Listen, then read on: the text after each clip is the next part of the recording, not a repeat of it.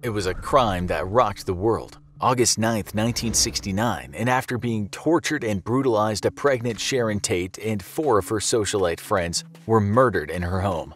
In the days to come, the world would come to know who carried out this brutal atrocity. But only today do we know the full extent of the evil and insanity that surrounded Charles Manson and his infamous Manson family. Mother of the Year. If you're a fan of our serial killer episodes, then you already know that all too often, nurture rather than nature is what can turn a man from a path of light to one of unspeakable darkness. For Charles Manson, the story is no different. Pregnant at 16, his mother didn't bother to name young Charles when she gave birth to him, with his birth certificate reading "No name Maddox." Not too long later, Manson's mother would end up selling him for a pint of beer to a childless woman, though the next day his uncle would scour the town and find the young Manson. We can only imagine what might have happened if Manson was raised by anybody else than this literal wild wolf. At least he got exactly one hug that we know of when his mother and brother were released from jail after attempting a robbery with a ketchup bottle, and she hugged him. Manson would later call this the only bright spot of his childhood. Manson the pacifist. Despite his name being synonymous with murder, Manson actually never once killed anybody. He left the killing to his extended family, which may have killed as many as 35 people in total. Many of those murders were never attributed to them, as the individuals who carried them out were already being tried for other killings. We're not exactly sure how this makes sense, but hey, the 60s were a crazy time. Scientology and self-help. Manson spent most of his formative years in and out of prison as a juvenile delinquent, serving short sentences for pimping and petty theft. While in prison, Manson briefly fell under the spell of Scientology, the world's only religion that is actually a scam and insane enough to probably send undercover Scientologists to try and shut the Infographics show down for calling them out on it. To which we say, bring it, space nerds. With Manson, it seems that prison was actually achieving the only thing that leads to less crime, and that the prison industry really hates to do, as he found himself rehabilitating as he engrossed himself in self-help books, such as How to Win Friends and Influence People. When he was released from prison, Manson actually begged to not be set free, saying that in prison, it was the only place he had found any peace, and that he was worried about what he'd do when he failed to adjust to the outside world. Opiate for the ignorant masses. After being released from prison, Manson moved to San Francisco and then to Berkeley. Diving deep into the hippie culture, Manson rebranded himself as a spiritual guru, which wasn't hard to sell to a bunch of drug addicts using pacifism as an excuse to just do more drugs. As his influence grew, he began to gather his family, which mostly consisted of young women that he'd plied with drugs, alcohol, and sometimes intimidation for sex. Establishing themselves as a formal cult, Manson taught his budding family that they were the reincarnations of the first Christians persecuted by the Romans, who were now the establishment, all while behaving in exactly the opposite way of said early Christians. While he never fully stated it, Manson began to allude himself to be the reincarnation of Jesus Christ, recalling dreams he'd have of himself crucified on a cross, and changing his name to Charles Willis Manson.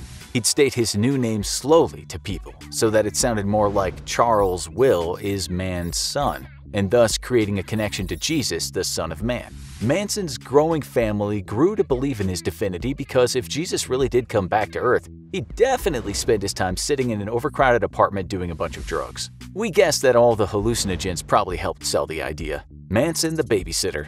Manson babysitted the children of actor Al Lewis, best known for his role as the grandpa on The Munsters, on numerous occasions. Lewis later said that the entire time he knew him, Manson was a nice guy. Penicillin budget. Manson's family was basically just a huge sex cult, consisting mostly of women, with some of them as young as 14.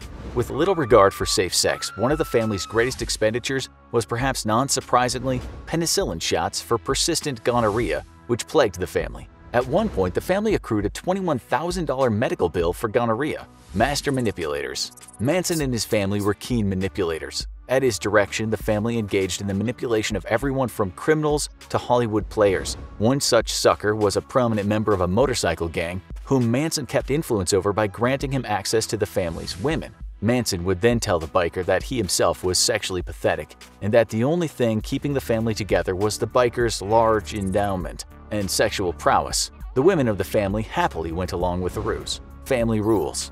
The Manson family lived under a strict set of rules, which included no books. Ever the master manipulator, Manson also included a ban of calendars, watches, and clocks of any kind, leaving his followers completely dependent on him for any information. Curiously, Manson even banned his followers from wearing glasses, claiming he wanted them to see the world for its natural beauty. In reality, this was yet another manipulative ploy to further extend his control over the family by leaving them helpless. The Beach Boys may be to blame. What's more wholesome than the Beach Boys, whose music is prime Americana? Well, it might have been those very same Beach Boys who'd be responsible for Manson's murder spree. One day, Beach Boys drummer Dennis Wilson was driving home when he saw two young female hitchhikers, picking them up and dropping them off at their home. Wilson would later run into them again in the exact same spot. This time, Wilson brought them to his own house, where they told him about the magical mystery musical guru, Charles Manson. Wilson left the women at his home as he headed for the studio for a late-night recording session, and when he returned in the morning, he found Manson himself in his driveway. Wilson, afraid that he was being robbed, asked Manson if he was going to hurt him, to which Manson told him he had no such plans and even began to kiss his feet. Wilson then entered his home with Manson and discovered another 12 people inside, most of them Manson's young female family members. Wilson would go on to host the family for several months, while the women played servants to Wilson and Manson both. He even went as far as covering $100,000 in the family's expenses, including the total destruction of one of his cars, which the family had borrowed. Eventually, a rift developed between Wilson and Manson, and fearing for his life, Wilson separated himself from the family. Had Wilson not taken the family in, Manson may have never been able to grow his family or keep it together long enough to cause the inevitable carnage it would soon undertake. The Beatles may also be to blame. After the killing of Martin Luther King Jr., Manson became convinced that a race war was coming. The paranoia was fueled by the Beatles' White Album, specifically the song Helter Skelter. Manson believed that the song included subliminal messages warning of the coming race war, despite containing lyrics such as, "When I get to the bottom, I go back to the top of the slide, where I stop and I turn and I go for a ride, till I get to the bottom and I see you again." Normally, when you read a popular song's lyrics, you realize, well, just how stupid they really are and how little sense they make. Manson, though, saw a warning that the end was coming. Scientology is definitely to blame. Did we mention that Scientology is a scam? Well, while spending time learning about Scientology, Manson got a keen insight into many of the manipulative tools that L. Ron Hubbard used to launch his fake religion and keep people in check. While in prison in his 20s, Manson was cellmates with Layette Reimer, who was a space bishop, or whatever high-ranking Scientologists are called. Reimer spent over 150 hours auditing Manson, utilizing church-approved techniques to worm into Manson's brain.